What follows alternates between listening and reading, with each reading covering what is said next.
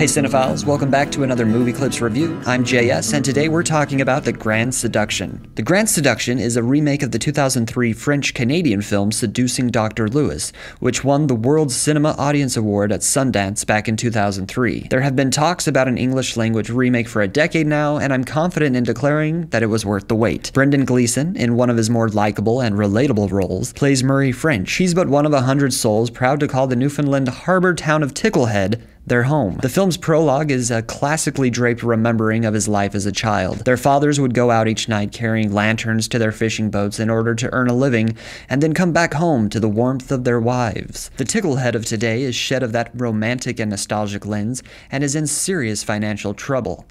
Murray's wife wants a better life, and for that she looks to the city. All the more reason for Murray to rally the harbour folk together for a factory to be built in their midst. What does the factory make? An unconvinced denizen asks Murray. They make jobs. The only catch is that in order to make the cut, Tickle Head needs a doctor. They lure Dr. Paul Lewis, a recent med school grad who was played by Taylor Kitsch, and so the seducing begins.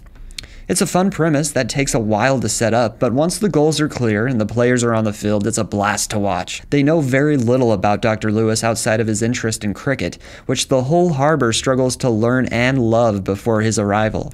They tap his phone to learn more, including the rocky relationship with his girlfriend back home. There's plenty of tricks that Murray and company have up their sleeve. The chaotic planning, risky execution, and consequent reaction by Dr. Lewis make for a hilarious formula that delivers throughout. You couldn't ask for better performances out of the townsfolk. Not only do they look and feel the part, they keep their observations deadpanned and their delivery well-timed. Gleeson is perfect as a patriarchal and earnest influencer for both the people of Tickle Head and on Dr. Lewis himself. Kitsch adds another notch to his acting belt with this performance. It's a small-budget dramedy, and he plays the part of the flashy new fish in the faded old pond. What's most telling about the success of The Grand Seduction is that by the end of the movie, you'll have been convinced to live in Tickle Head yourself. It may not be possible to return to the golden days of yesteryear, but there is happiness to be found in the humble, everyday lives of the working class. For Movie Clips, I'm JS. Thanks for watching.